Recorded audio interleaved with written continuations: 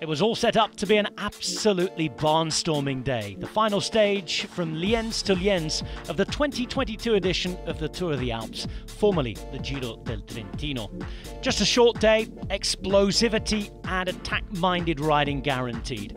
Plenty of climbs along the course, 114.5 kilometres, twice over the same climb, both different sides, before a final climb just over 10 k's from the finish to the Stronach. The weather conditions had changed as well, but the leader remained the same. Rainy, cold, just 7 degrees out there. Everybody dressed up. Pello Bilbao still in the lead by just 2 seconds. And Thibaut Pinot, a day after being denied at the very last, back in the breakaway. He was alone with David de la Cruz with 40 kilometres to go. Amazing gap of 12 minutes over the Bahrain Victorious-led peloton.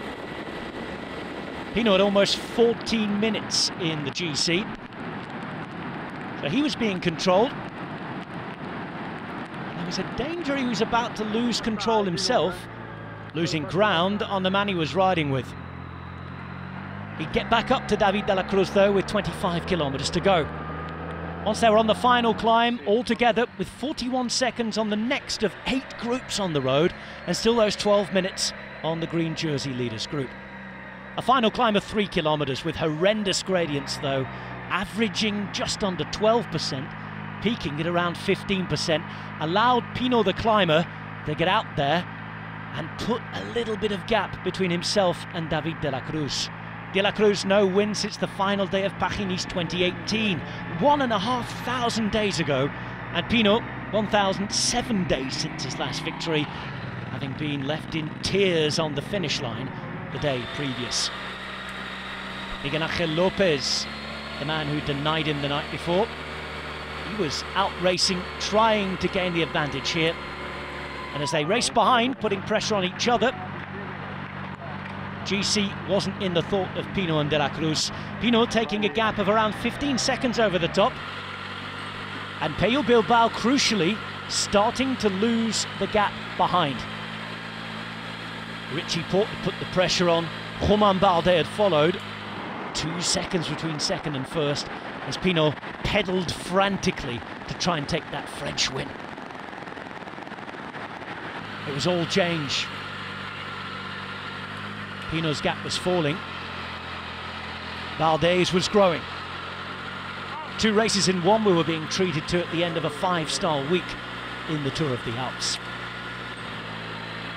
So if de la Cruz had dropped Pinot before,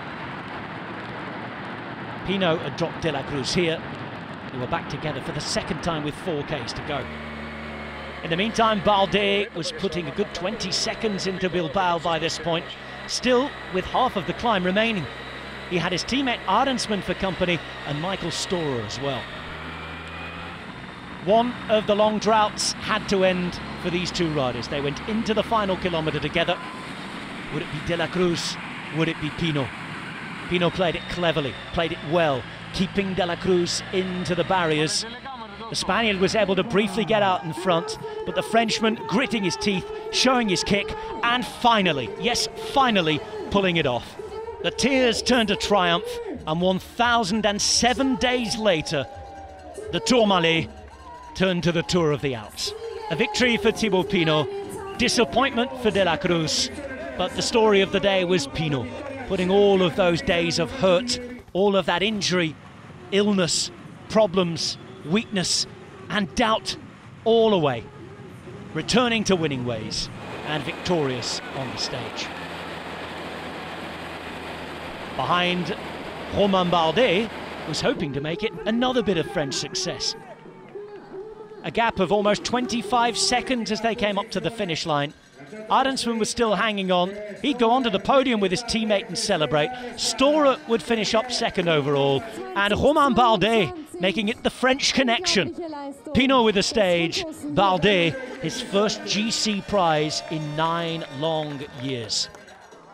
From the Tour du Lin 2013 to the Tour of the Alps 2022. And poor old Pello Bilbao still having to wait for his first ever GC prize. It all happened on the final stage, won by Thibaut Pinot ahead of David de la Cruz and Lennart Kemna with the second podium of the week. Pinot perfect on top of the podium, And French cycling daring to dream again. Almost a decade ago, they were meant to be the future. Today, we were the present. Bardet winning by 14 seconds, Storr in second, Arensman third, and Pello Bilbao not even able to join in the champagne celebrations off the podium. A stunning week in more ways than one. We had the spectacular scenery, the aggressive racing, and wonderfully touching stories. Drama, heartbreak, delight, and we're only just getting started in stage racing. Join us soon for the Giro d'Italia.